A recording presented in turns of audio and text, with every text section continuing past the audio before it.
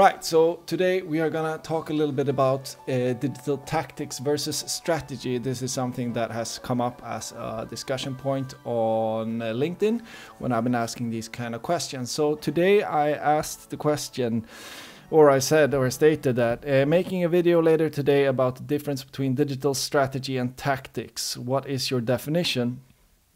And so I've recognized that I can't do this anymore. I need to ask the question and then let it, marinate on LinkedIn for a few days.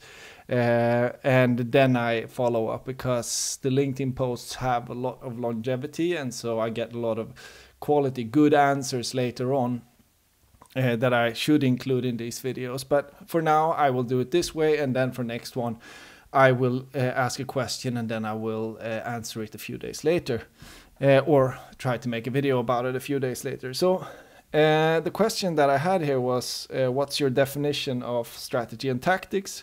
We have Jordan, who answers the strategy is how you think you will do it. Tactics are how you will actually do it. And then we have Bobo, who says that strategy is the enemy and tactics is the savior. Then we have a point here from Martin. So much looking forward to this video. Hopefully it put an end to all this confusion that I encounter on a daily basis. Always in search for good metaphor to separate them. Heard tons of them. Are there any good metaphors from game strategy and tactics in soccer? We'll see if we can come up with one during this video. But yeah, probably can. So the third one is here, looking forward to it. In my world, strategy is what you do and tactics is how you do it.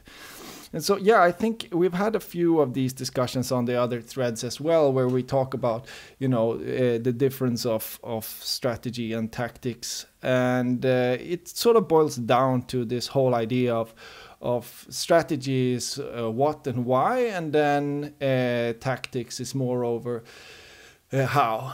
And I think that truth has been around for quite a while, and I think most people subscribe to it, but it's the definition of within those things that we need to get to in order to actually try to separate them, if we should separate them. Maybe there should be something called stractics in the coming years, because things are moving so fast that we cannot really set a goal. We need to be iterative in that process as well. But I don't know. But for now, we sort of, it feels as though we have a need to separate the two. And so why not try to define them? I've been trying to sort of figure out not only what it is, but why we need it and what makes it bad and what makes them good. And so here is sort of my definition. First of all, what is strategy and tactics? Strategy is the answer to what and why we should be doing things. Tactics is the answer to how. Same thing as most of other people think, it seems like. The second one is why we need it. Strategy is needed in order to give meaning to your work, meaning if I don't know why I do something and I don't know what to do, I don't have meaning, nor do I have direction. I maybe should answer that. So I don't know, where to start, essentially. And I don't know why I should do that instead of doing something else. So my life feels, purposeless. And so tactics is needed to help me do it. And so that is more of a direction of getting into the nitty-gritty and setting some kind of yardstick as to what to do first. And so that is what tactics is what actually will help me do it. And I think that's where tacticians tend to love tactics and strategists love to love strategy, and that there seems to be some kind of conflict between them, because I guess it's a matter of the motivational drivers that we have internally, what we find is important. If we have a clear idea, if we have very easy if it's very easy for us to see abstract things, I think we have a tendency to like more concrete things, such as tactics. But if we have a difficulty in holding abstract things close to heart and formulating those things, we see a higher value in trying to formulate those things. Maybe a bit counterintuitive there, but I think that that is what sort of drives the differences. We like what we actually have the most difficulty in ourselves, and so we like to explain that to others. And whilst doing that, we also explain it to ourselves. That's what I believe. I don't know if that is right or wrong, but that's my belief. So what makes strategy and tactics bad? Well, I believe that the largest challenge to strategy is that it's based on biases and preferences rather than facts and potential. And, you know, this is much of what Mia, you know, was writing in a previous thread that we had, a previous discussion that was on LinkedIn. It's about the fact that you don't base your direction in your company on facts, but you base it on what you wish to be true and what you believe to be true, not on what is actually true and what you can actually do. I mean, there are so many cases where I've come in and the strategy is set out as a really ambitious plan, but the market doesn't give us the opportunity to move in that direction. Users don't want to move in that direction. They don't want to change that way, and they don't want to adopt those behaviors. And then when we get into the tactical phase, it's absolutely impossible to implement. But if it is based on fact, if it's based on the understanding of science and things like that, then it's much more easy to sort of translate that into actions. In terms of tactics, I think the biggest difficulty we have is that we don't set our, we don't aim low enough. And this is something that is stolen from like Jordan Peterson, who always talks about this in terms of self improvement. And it's so true. If we set those things that we should do, if we set the goals for them too high, then we don't know where to begin. Like, we know every time, to use another Patterson example, like we know when we walk into the gym and we're gonna do bench press, we're not gonna put on 400 pounds through if we've never done it before. We gotta put on, you know, we only take the bar the first time and then we add 5 kilos or what that is, like 11 pounds or something.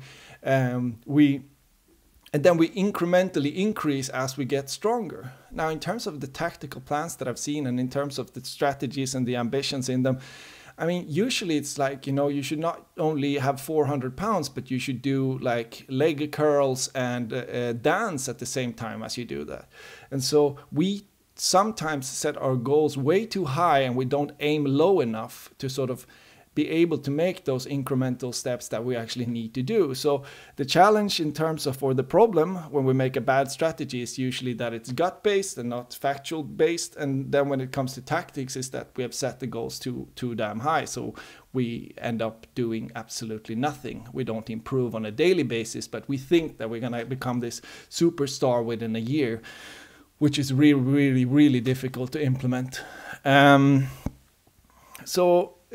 On the contrary then, what makes it good? Well, I believe that both strategies and tactics have the same thing that makes them good, and it's when they are really clear on like the movement and the incremental improvement that we aim for. Like if they describe a movement and if they explain the incremental improvement, like what are we gonna become essentially? If they describe that, both tactics and then how we're gonna become it, and strategy in matter of why and what, then I think that is the best type of strategy and tactics that we can think. So that's also why I always ask these questions about what you want your consumer or your customer or your stakeholder, and what do you want them to become?